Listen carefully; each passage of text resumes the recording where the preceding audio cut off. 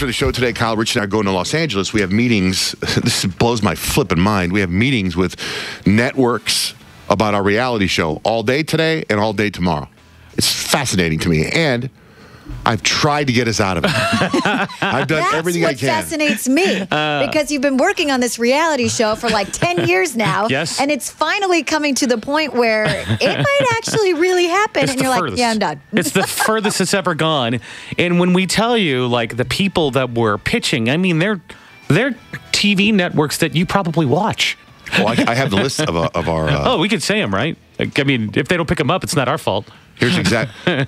We have a meeting with the History Channel, TNT. The History Channel. They're pitching away. The History Channel. Yeah, Well, there's a lot of good shows. Okay, There's a lot of keep good shows going. on History Channel. Yeah, like Pawn Stars and stuff is on that. History Channel, TNT, TBS, TLC, Spike, Comedy Central, A&E, True TV, and IFC, the Independent Film Channel.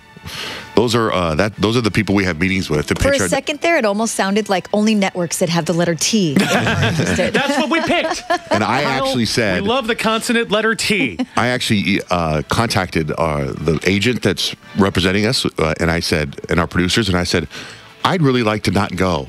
I was like, is there a way that you guys could do this without us? I think, and Rich was like, kind of on the fence, like you would go, he wouldn't go, and I was like, I'd like to not go on this. I don't want to go talk to people or sit in front, do any of that stuff.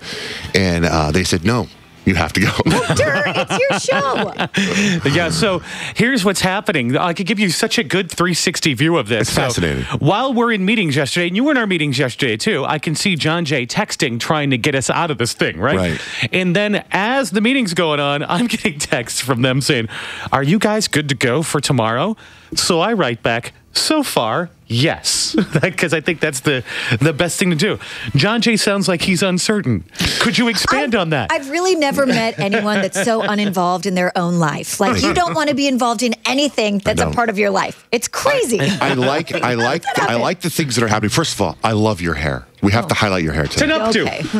Just a bun. I like that. Hey, when they came to us and said we want to do a reality show on you guys, the first thing you think of is like a Kardashian. You follow us around as we live our lives. Yes. But this reality show isn't that. It's like doing a real War of the Roses, doing a real Machaca, doing that kind of stuff, right? So it's all that stuff, and that's a lot of work. Like in person. You mean. In person. And so the 3 days were out till 10 o'clock at night. And look, honestly, I got a pretty good thing going here.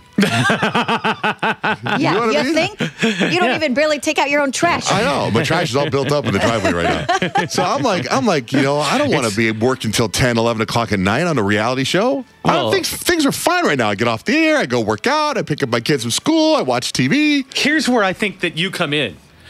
I think that you have found a way to half-ass your way through many things, and they still work just fine. You're right. Here's what you need to do. Take the formula that they've put in front of us, doing the radio show, and then immediately going and shooting for another additional 12 to 15 hours for 10 weeks out of the year, which I think is just ridiculous. Find a way to get that done in like an hour and 20 instead of 15 hours, and I think we got something here. Yeah, not to This is where you come in. You are my let's cut corners guy. If I told you the last correspondence I had with them, I'll read you this email. It was an email. It was late last night. Oh yeah, okay. This is from the big producer, right? The guy that's directed movies. This and all is the that guy stuff. that put all the money into it. Yeah. Are you making it to the meetings? If you can't make it, the show is dead. So I said, yes, I'll go. Jeez, man.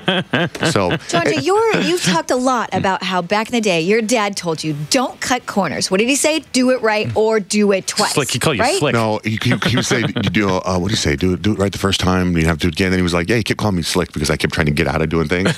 And I think cutting corners has done pretty well for me. Yeah, I think it has.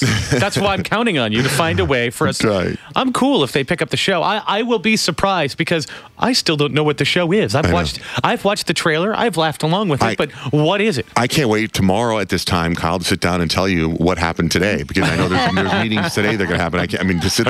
To sit there with a group of executives and they're going to watch our 5-minute presentation. It's got to be just, if they don't laugh at certain parts, they're going to be like, why wouldn't you laugh there? And how many times are we going to have to watch? We're going to have to watch it, every right? time I mention the network. Every time they bring us to a meeting, we're going to have to watch the presentation with them. So we're going to be sick of our own video, just like we were sick of shooting it when we were already sick of it.